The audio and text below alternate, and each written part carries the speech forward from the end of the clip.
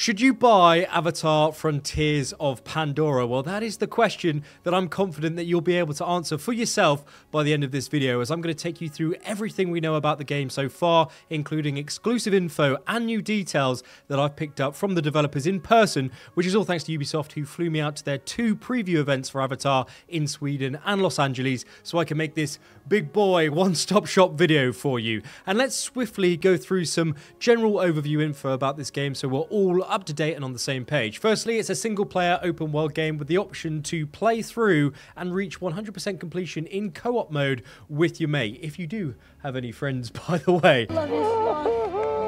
I actually asked Drew Rencher, the Associate Game Director, about how this specifically works, and he said that after you finish the prologue introduction quest, you'll be able to join the same session with your friend in the menus, even if you're on different consoles or PC. So crossplay is active here in this game, which is great news in my opinion. However, important to note about co-op is you both need to be at the same point in the story to progress. So that's on the same mission, basically, because if you're not, only one of you will gain campaign progression. So make sure you check that you're both on the same point or the same quest before you actually start questing the narrative together. Additionally, this game is next gen only, which means that if you don't have a PS5, Xbox Series X or S, or a solid master race PC, you won't be able to play this game. In fact, I believe it's also available on Amazon Luna and Ubisoft Plus for free if you do have that subscription. Now, we don't have the full console specs at the moment, but I have been told firsthand it will run 60 FPS on next-gen consoles, as well as 4K 60 FPS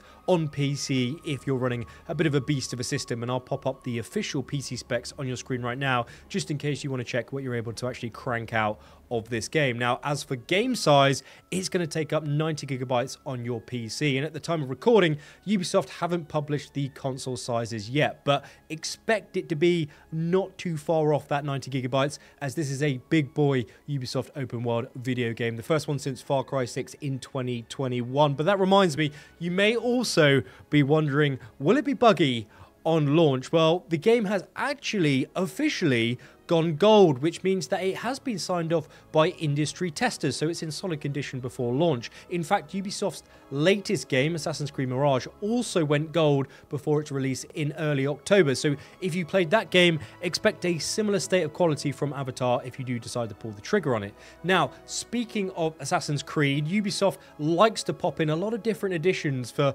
pre-ordering in that game, and Avatar is no different here, because there is a lot of different game editions and exclusive content that you need to be aware of, which I'm going to break down very simply for you now. Firstly, we have the standard edition of the game, which is just the base game with no additional extras, that at the time of recording is £69, $69 and 79 euros for my European and American friends. Secondly, we have the gold edition, which is coming in at £94, $109 and 109 euros. Now, for this price, you're going to get the base game, a season pass, which includes 2 DLC story expansions, which I'll also break down for you in detail shortly, as well as a pre-order bonus quest called Familiar Echoes, which is available on launch, and a unique resistant equipment pack, which will allow you to equip this character gear set and RDA weapon in-game. You'll also get the Resistance Banshee cosmetic skin, which does look good, to be fair, but when it comes to our 3rd edition, Ubisoft are cranking it up to 11 here,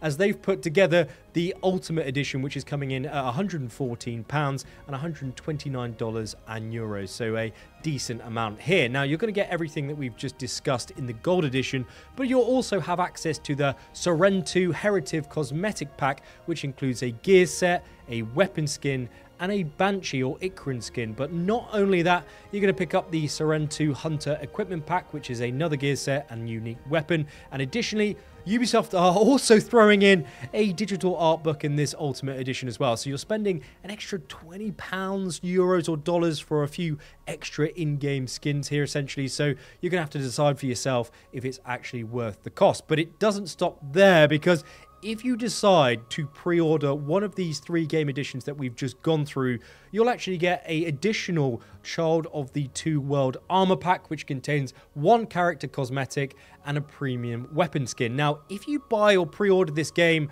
for the PS5, you're also going to pick up an exclusive Arane Warrior Pack, which also includes another gear set and weapon skin for free. Now, I always like to err on the side of caution when it comes to pre-ordering games, but just know Ubisoft likes to release these pre-order gear bonuses into Ubisoft Connect a few months after release for free to kind of pump that engagement or those engagement figures for shareholders. So do bear that in mind if you're considering pre-ordering just for these gear sets. Now, these additions aside, there was a lot to go through there. I hope you're still with me, because Ubisoft are also offering a collector's edition for their Avatar game here, which is coming in at £199 here in the UK and €229 and dollars at the time of recording.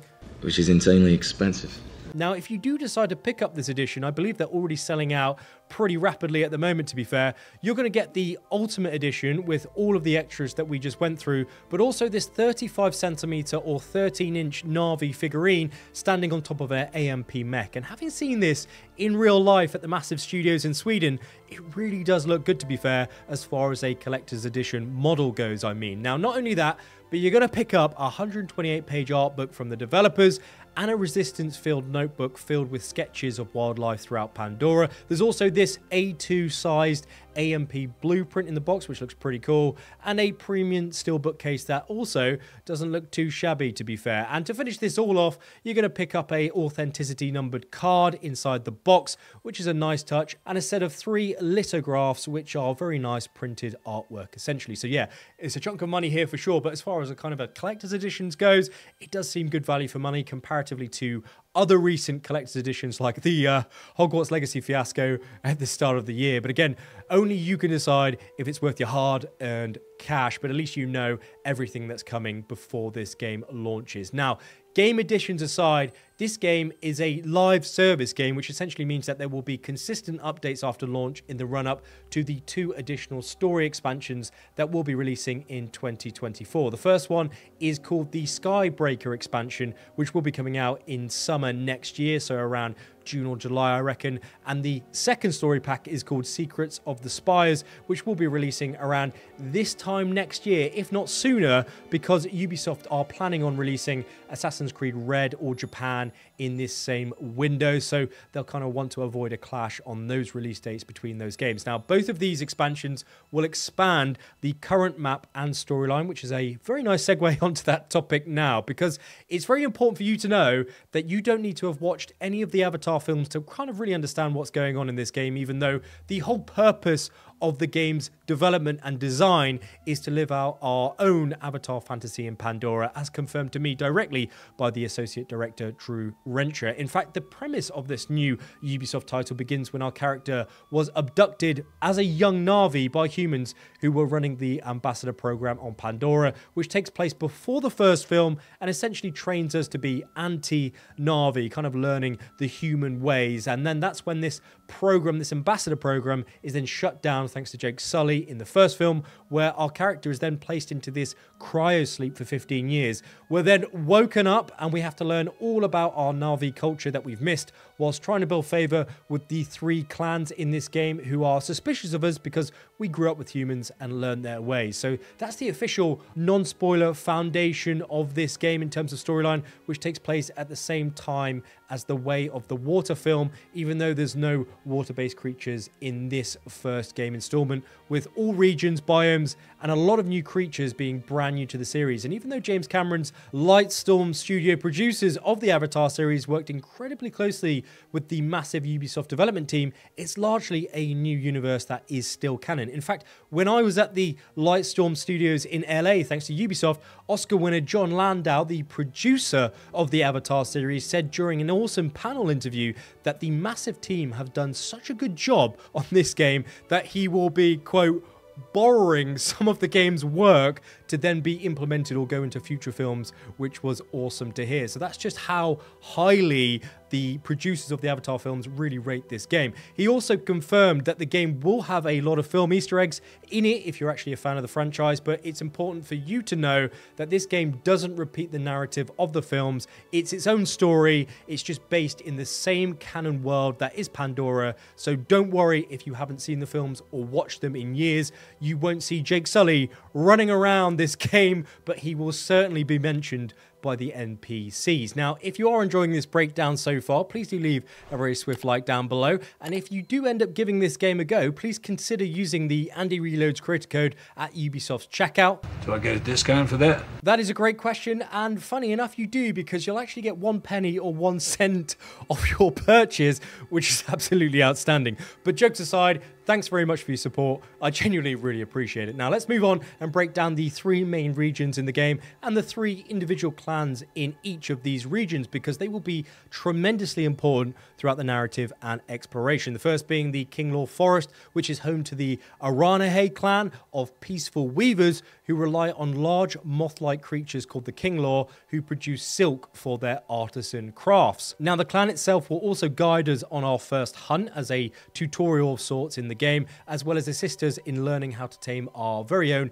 Ikran flying mount, as you can see here, which was certainly a very fun quest to do when I played it in Sweden. Now this region is heavily influenced by the rainforest, as you can kind of see, and dense foliage from the Pandora films also plays a huge part here. So it's going to be a familiar setting in that regard if you have watched those films. And when I played, I did find it really challenging to navigate through the forest. So if you're hoping for a deep immersive exploration experience here, I think it's fair to say that this environment does tick those boxes. Now, Drew Rencher, the associate director, did confirm to me in an interview that you can't initially freely explore the world straight out of the gate, so to speak, meaning we won't be able to travel to our second region called the Upper Plains until we've strengthened our connection with our Ikran, which essentially means progressing the story to a certain point. And as soon as that happens, we will then be able to travel to the north into the Upper Plains region, which is a expansive grassland that is home to the Zeswa clan, who live alongside these gigantic beasts called Zakru. Now, earning their trust will allow us to tame and ride dire horses, as you can see here, with this clan being eager for battle, unlike the Aranahe clan in the Kinglor Forest, which means this region is pretty combat-centric as they raise kites up into the sky as objective points in the game that we can see, so we can kind of head across to them and take down these RDA outposts and human facilities. But if we head west of the Upper Plains after progressing the story again, we'll enter the Clouded Forest, which is home to the Kamataya clan, who are healers that apparently have a dark secret as to why they hide away in the mists and fog and kind of isolate themselves from the rest of Pandora. Now, as this will be the last region we visit in game, Magnus Jensen, the creative director, didn't want to give away too much info about this clan and the area on the map, as it's quite spoiler heavy apparently, but it is end-game content here and the final region to explore in Pandora. Now, Magnus also went on to tell me in person that each of these 3 regions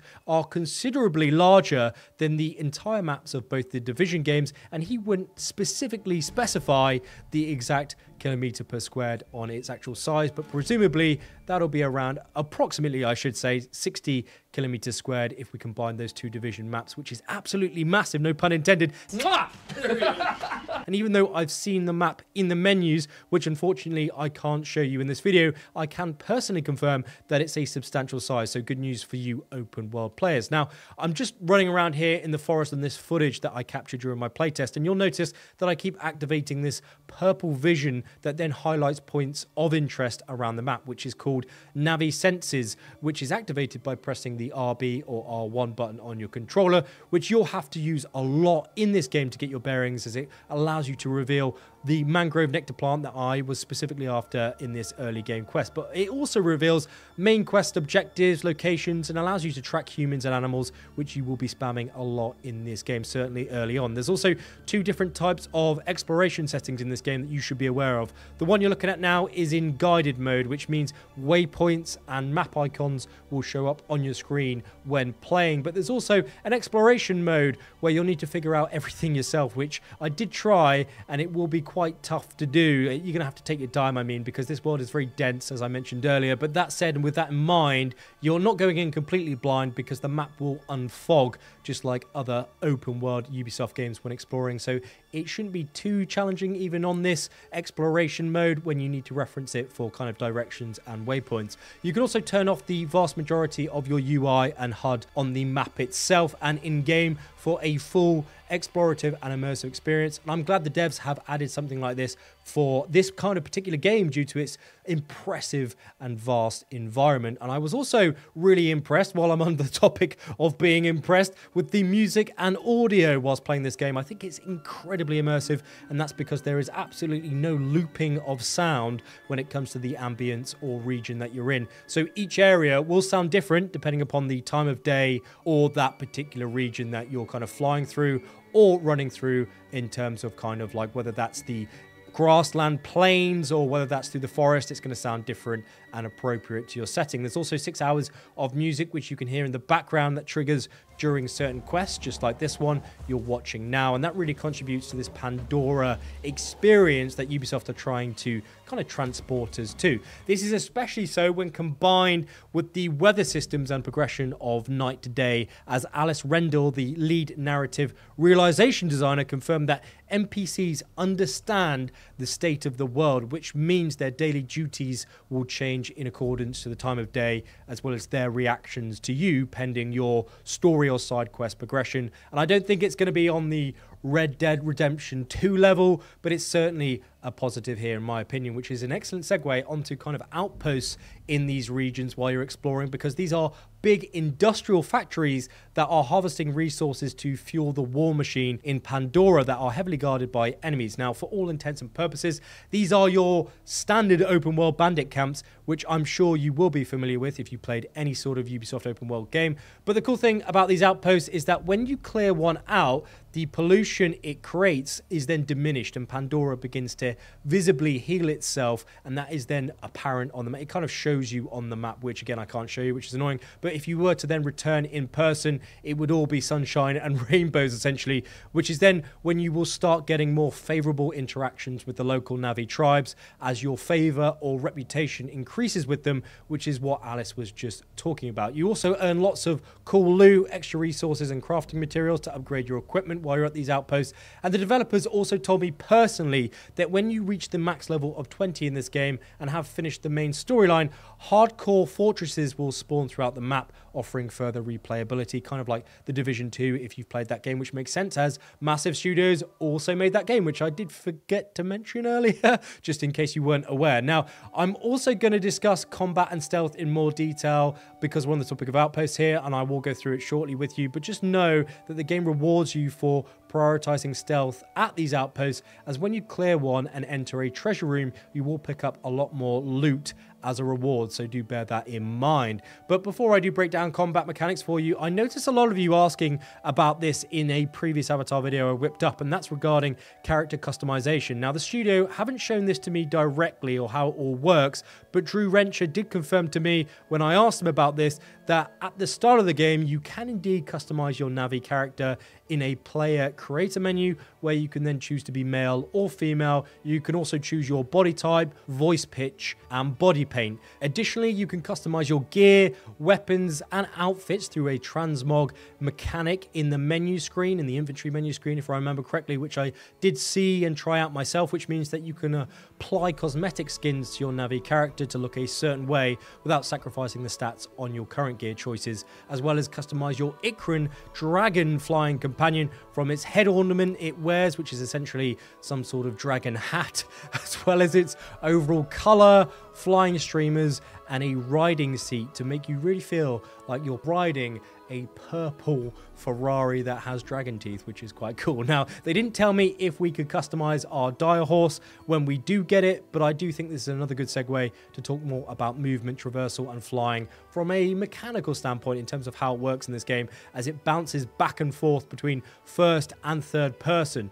Now, if I'm being honest, it feels like Far Cry 6 to me here, but with a little bit more freedom in terms of traversal, because you can jump, slide, crouch, sprint, and even charge up a double jump to reach platforms you wouldn't think possible. That said, there's nothing here that I would say is kind of groundbreaking or makes me feel like I'm playing the new Assassin's Creed VR Nexus parkour game, for example, because a lot of the areas in the game are designed to be climbable due to the Navi being very agile. So you can kind of just run at anything you can see and just spam your jump button to kind of get yourself up onto it within reason, of course. There's also these plant puzzle games throughout the explorable areas in Pandora where you'll need to manually touch smaller lily pads that cause the main lily to then retract and open up a kind of passageway so you can then move on through. And this is also followed by these springboard blue plants that throw you forward forward in certain areas so you can reach different platforms that you wouldn't normally be able to reach with your double jump. And if you combine them with these vine lifts that also allow you to traverse vertically in the game by holding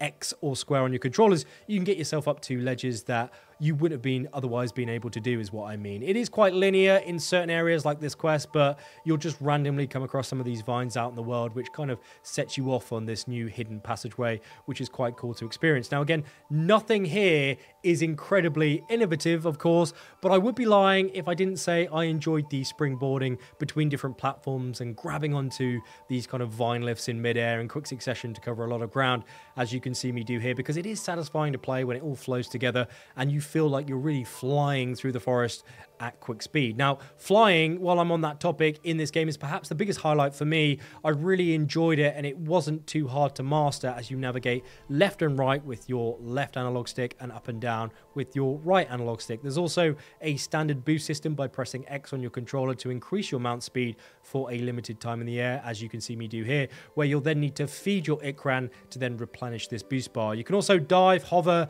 and land wherever you want in the game, which I really did like, well, within the restriction of the playtest that I experienced, as well as low-level flying animations and the wind resistance that comes with this flying Ikran, where you can visually see it impacting the water and ground. Well, I thought this was a terrific animation, a really nice touch, adds to all of that lovely immersive stuff, so it's a big positive there from me. And this is where another cool gameplay mechanic comes into play, because you can actually dismount your Ikran at any time during flight in Pandora to then use your weapons to kind of fire at something in midair and then remount by pressing your D-pad controller. Very enjoyable mechanic. You can also shoot the pilots and gunners out of their helicopters if you're accurate enough, which I found very satisfying to do, as using your weapons while flying is quite challenging, and that's another one of the reasons why I did like it so much. It's not just auto assist or auto aim lock on and the guy goes flying into the trees below, because the enemies will absolutely nuke you if you just hover stationary in the air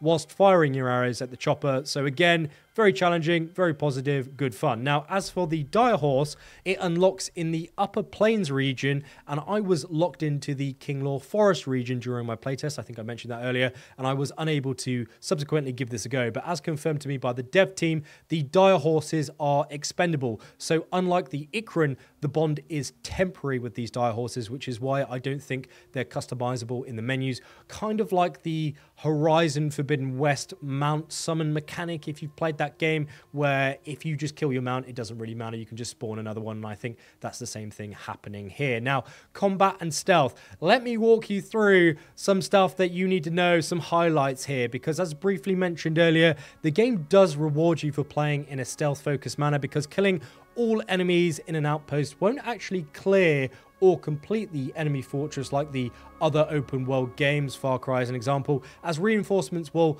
consistently respawn until you actually turn off the power or blow up certain generators within that outpost, which is intentional because bullets, grenades, and arrows are in short supply, and the game will punish you for going too aggressive in open combat, as you will get nuked very quickly in this game, as you can see here. Now, even though the game tries to encourage you to play in this sneaky stealth manner, you'd expect some cool stealth takedowns, and unfortunately there just isn't any in this game at launch, which I did find disappointing, if I'm going to be honest with you. In fact, when sneaking up on humans, you can only perform a punch animation, as you can see me do here, which is quite funny to see it the first time that you do it, as enemies go flying if you time it correctly. But yeah, this is an area which could be a lot better in my opinion. It does need a little bit of work, and I think that hopefully it'll be added in future expansions. Now, as for the AMPs or mechs in this game, using your hunter sensors, you can highlight weak points to do more damage. You can also hack them and override them temporarily, so you can then run up to them and perform the only instant stealth kill. I'm not sure if it's a stealth kill, but the only instant animation takedown I found in this game, which I enjoyed performing several times over, but they can also be very quickly nuked with your assault rifle, which I found incredibly overpowered as well. But for the most part, this combat system prioritizes range in the first-person perspective with limited development from a close-quarters standpoint. I'd even go so far as to say that it's almost like an FPS Call of Duty game, as there's aim assist built in if you want it, and you can change the combat difficulty of the AI to be more or less challenging. So if you dabble in these kind of FPS games, it's going to feel like a familiar experience, especially if you prioritize using an assault rifle. And that's a nice transition onto the weapons that you can actually use in this game, because to be absolutely clear, there is no melee weapons in Frontiers of Pandora, apart from your fists, which I've just shown you. So everything else is just range-based. And starting with the available Navi weapons, let's go through them here. We have the longbow, which is your standard generic damage-dealing bow. We then have the heavy bow, which is a long-range, high damage-dealing sniper rifle of sorts, followed by a short bow, which is a kind of SMG equivalent bow. We then have a spear thrower and a staff sling, which throws grenades at an extended range. As for the human weapons, we have the assault rifle, of course, shotgun, RPG, and stun grenades. So quite a variety to choose from here by utilizing that famous Ubisoft weapon wheel. But just like in Far Cry 6 or the Horizon games, actually, you'll need to craft your ammunition for all of them, which can become a little bit of a pain, to be honest with you, if you're clearing an outpost and haven't come prepared. You also can't dual wield weapons, nor can you attack or kill other Na'vi in this game. It's only humans that are our main adversary, with various different weapon loadouts for those human enemies. We've also got mech amp suits, which also come in a variety of different variations regarding offensive and defensive weaponry. And of course, the wildlife of Pandora, I nearly forgot, that are our additional enemies in this game. But weapons aside, what about level progression, abilities, and skills? Well, there is indeed a leveling system in this game, with the max level being 20, which I did mention earlier, and I would love to walk you through the skill tree menu in detail, but unfortunately Ubisoft have said no until launch day. That said, I can highlight some key features which I think you'd like to know. Firstly, there are 5 different skill trees in your skill menu, with a specific skill ability or move that is subsequently unlocked after maxing out each tree. An example of this being that ability to pull enemies out of the mech amps. That's actually a skill that you then need to unlock in the combat skill tree. However, as for the 5 skill trees themselves, the first is the survivor tree that improves your healing abilities, stamina bar, and sprinting and damage resistance, so just making you a harder enemy to kill. The second is a warrior tree that enhances combat proficiency and weapon damage. Our third being the hunter skill tree that improves your tracking of animals throughout the game and increases your ability to identify high quality collectible resources and the materials in the world, which I'll explain next. But for our fourth skill tree, we have the rider pathway, which allows your Ikran to become more involved in the world when you ride it, such as catching a fish while flying close to the water or performing barrel rolls in combat for a temporary offensive boost. And finally, the maker tree, which improves your cooking and crafting attributes in the game, with Drew Rencher, the associate director, informing me that resource generation and crafting is a very, very important gameplay loop that feeds into everything else in Pandora. And let's talk about that now, because I'm just going to pause this clip and zoom in here for you, where I can show you this harvesting system in the game firsthand, which is a core gameplay mechanic that will be impossible to ignore, with the name of the game simply being that you'll need to pick plants and fruits, with the goal being not to damage them as you do so. Now, you do this by rotating your joysticks to find the correct angle, and when it comes loose, you'll then need to trigger your RT or R2 button to then successfully pick it off its branch. Now, the rarer the plant that you find in the wild, the more difficult this will be, and it will also grant additional bonuses to the fruit or item when you do pick it, because you will then need them to craft high quality gear or food. And in this example for our first quest, we picked it during the day in pristine condition, which means I picked it correctly with my controller during the right time of day. So if I'd picked it during the night and not lined up my joysticks, these 2 additional bonuses wouldn't be added to the fruit, and we couldn't benefit from those additional bonuses at our crafting bench. Now, if you played Far Cry Primal before, this will be a similar mechanic to you, as you need to collect a lot of resources from hunting and gathering in this game. And even though I was expecting something like this before playing, I'm not a big fan of these kind of mechanics in open world games, as I find it quite tedious and repetitive after a while, because what it means is that you have to kind of stop what you're doing if you run out of health pots or food or arrows, ammunition, and then leave, let's say, this outpost that you're having a jolly time with, to then manually go and search for all of this stuff out in the wild to then come back to it. And yeah, it's just a personal, polite criticism from me. It's a big gameplay core mechanic here in this game,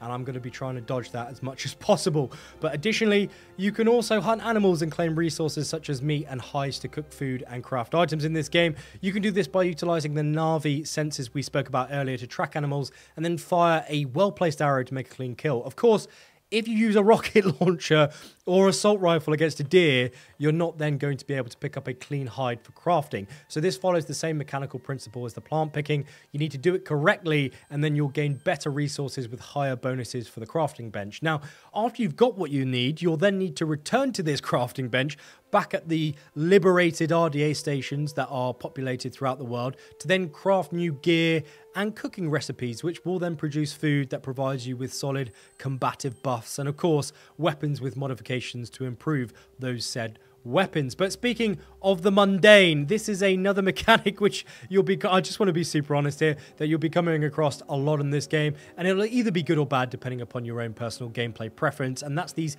mini hacking games, which is quite similar to Spider-Man 2 if you've recently played that game, because you'll need to control your L2 and R2 back buttons on your controller at just the right pressure points to get the first circle to line up with the second circle, which will then unlock the terminal. And once you're in, you'll then need to navigate your way through this electronic maze puzzle until it's hacked and opened. Good news though, because you can select autocomplete in the settings menu to skip this whole mechanic, which is a good addition here by the dev team, as it can quickly cause some rage quits once they start becoming a little bit more challenging later on in the game. Now, there is a photo mode in this game, which is great, with the option of transitioning into third-person mode for some cool clips if you're an in-game photographer, with confirmation that there will be no New Game Plus option or any sort of future multiplayer formats like The Division in future game installments. So best to think of this game in a similar format to Assassin's Creed Valhalla, with the added option of co-op. So that's basically a main narrative story on launch, followed by several mini updates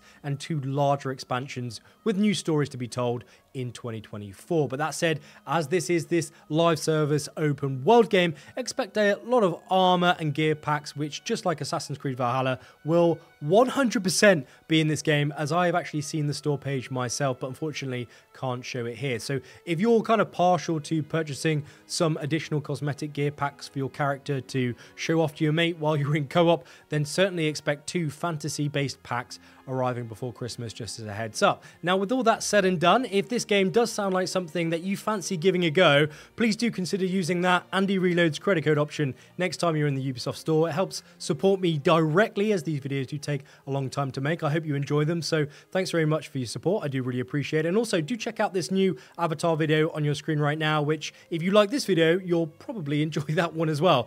Big thanks again to Ubisoft, specifically Criss and Silvia, for the invitation to their awesome Avatar events in LA and Sweden, and Nika for helping me make this video for you. Coffee is definitely on them, and thanks very much for stopping by. Hopefully see you in the next one shortly.